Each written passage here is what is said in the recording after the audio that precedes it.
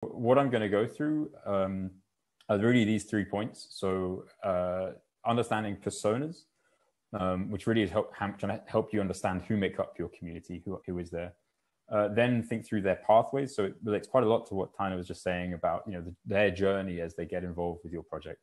And then finally, a couple of slides at the end on how we can make these pathways smoother in general. I should say a thank you to Kirsty, because I've borrowed a lot of, well, she presented this last year, and I've been heavily inspired by what she presented last time. And so the big point here is understanding, how, you know, in the end, how you can increase participation in your project. So this is sort of a key message that sits behind a lot of what you'll probably hear on this course, and about, you know, how open leaders, we need to design and build these projects that really empower others to collaborate within these communities, these inclusive communities.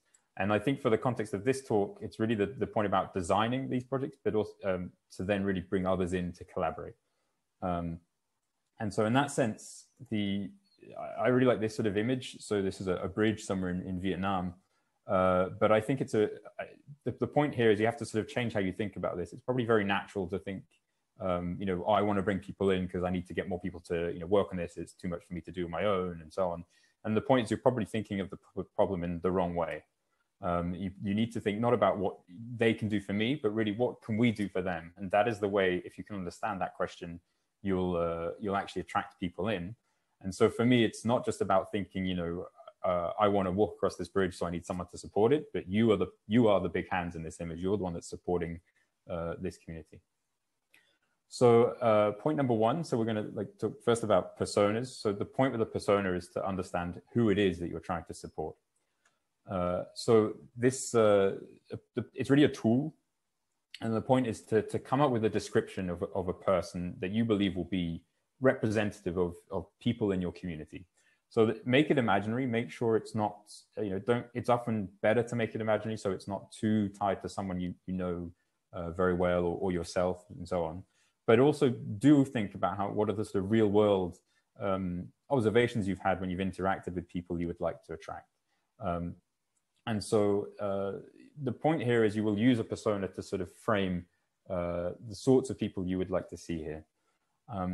Within a persona, you would typically put a few very specific details. So, you know, give them a name. It makes it much more concrete if they have a name, but don't make it too much about, you know, don't use your own name. Don't, you know, avoid using a friend or something.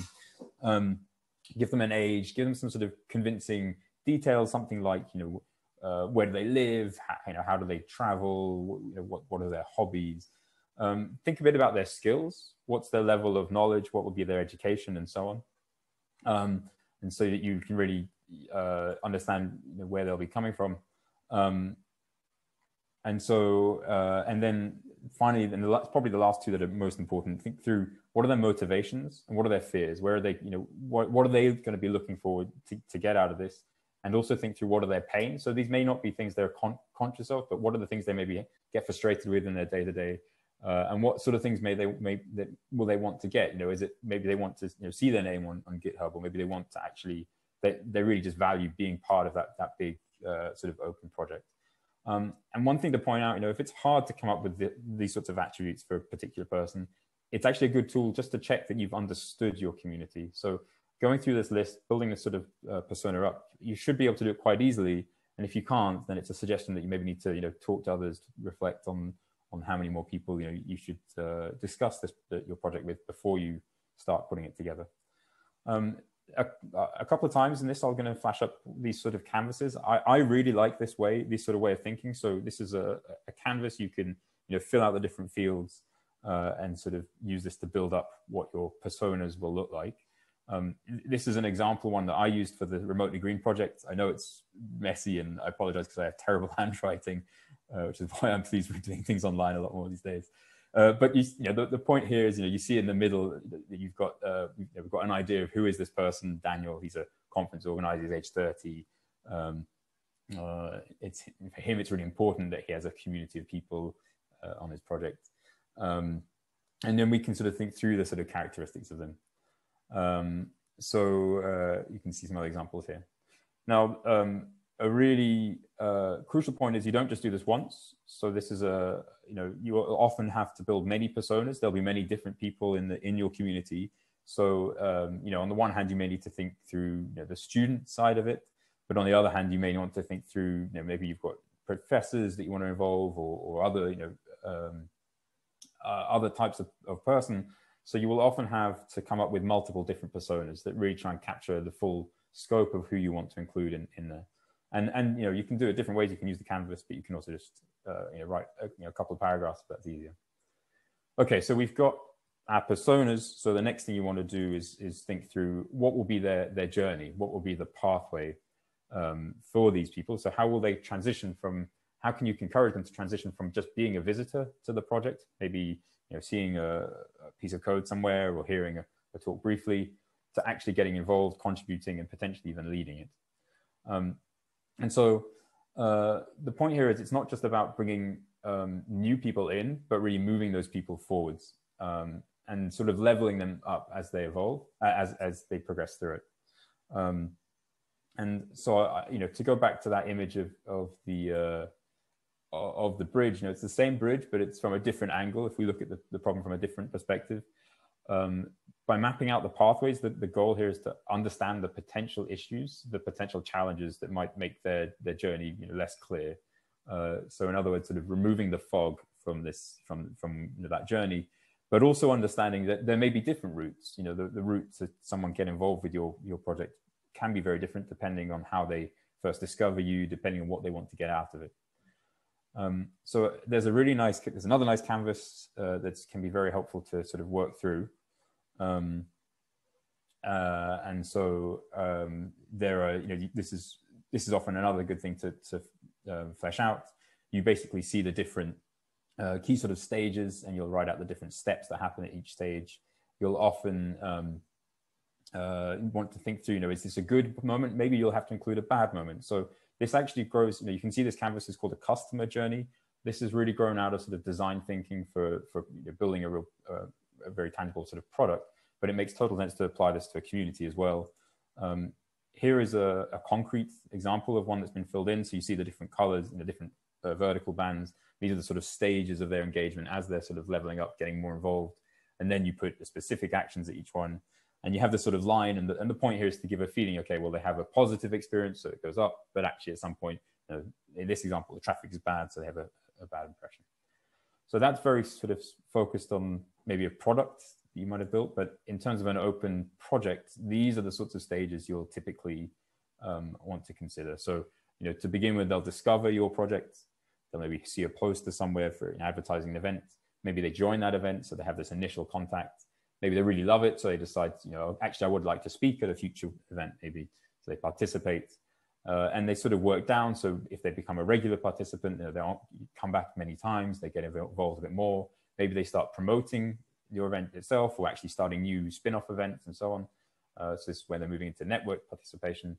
And at the very bottom here, they maybe even become sort of leaders within this community. What is important to stress, do this once, not just for one persona, but do this multiple times. So if you have multiple personas, have multiple pathways, and even for the same persona, you can think of what could be different pathways they can interact.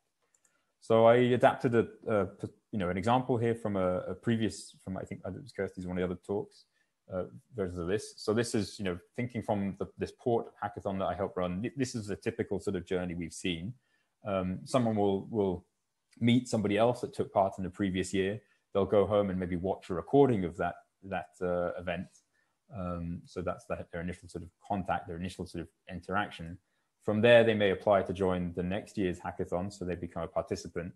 And because they loved it so much, they come back the next year, but not just to participate, but actually to turn up in a sort of as a more sort of a mentor. They're going to help one of the other teams now to move through it. And because that goes great, they actually get involved, really planning the next year, coming up with challenges, encouraging their friends to take part, really spreading the network itself. And eventually, this persona, Carla, takes on a role, maybe as a co-treasurer or some other leadership role, and actually goes out and helps establish hackathons elsewhere related to what we tried to achieve. And so the last point on sort of this persona bit is sort of what I've said a bit. So you need to think through these personas and the pathways. They're a guide for you to identify the potential barriers and then come up with solutions so you can bring newcomers to your project in. But be aware that these solutions, they may change as these pathways evolve, as your community evolves. You may have to adapt both the pathways, but therefore also the solutions. And of course, the solutions that you come up with will, and the pathways will be totally dependent on the project. There's no one size fits all here. And of course, the person that you're dealing with. So if you have, for every project that you're involved with, for every persona you might imagine, and depending on, how often you've done this, you may have to revisit this, you may have to update it, you may have to rethink it. And so just lastly, I have a couple of slides. I don't know how long I have. I have 2 slides on some suggestions, so I'll go quickly. So just at the top of those sort of steps, ideas for how you can make your project more discoverable and improve that first contact. Think through how you're going to publicize things. So maybe you want to create some posters and put them around your department. Another really nice one is put a call to action out within your events. So, encourage people to tweet or share what they're doing, what they see in your events. Make sure your meetings are friendly. I don't think I have to say that at all to this community, because these are always great sort of calls. But do a round table of introductions, or put breakouts at the end where everyone can meet each other. Make sure the meetings are at good timing. In terms of code, make sure your repositories are easy to get started with. So obviously, make sure you've got a contributing set of guidelines somewhere. Label, if you have issues, make sure they're labeled so that they're very clearly, this is a good issue to get started with, and there's a really nice tool that can help welcome people in a more automated way. It reduces your workload. And then sort of moving people down through these layers. In terms of the meeting structures, at the end of the meetings, find a way to follow up with the people that took part. Really encourage this Q&A and chances to work together. With the SSI, we've often done, at the collaborations workshop, there's always a chance for people to, co-blog or hack together at the end, and give an opportunity for newcomers to give new talks. In terms of communication, so this is really important because you're trying to build a community. It's not just one person working on their own. I've always found if you have something like Slack, Gitter, Mattermost, whatever you choose, have some way that people can communicate instantly. And the really nice idea, I think it was Kirsty's talk last time, but she suggested that this idea of mentored issues. So if you have issues that are labeled as a good first issue, also find people that could mentor that. So if someone comes along and wants to work on it, give them a clear indication of who can help them out. And I think the last point I want to make is, and it touches a little bit on what was asked in one of the questions, how can we motivate people to work on these projects? I think there's some really interesting studies that have shown that even as an employee, it's not money that motivates people the most. It's not having a great wage. The number one thing that motivates people is recognition. And so if you can find good ways to recognize the contributions people are making, to give them, to make sure it's clear, you've done this and this is great, and give them that opportunity, I think that really can build your project quite successfully. And again, there are some nice tools that can help make that process simpler. So that's everything I wanted to go through. I'm sorry if it was a bit rushed. I sort of had this one little message at the end, which is that you can only make a watch from a bucket of gears if you really understand each piece and help them guide them into the right place. And I think that's the sort of metaphor for everything I've tried to talk through here. So thank you very much.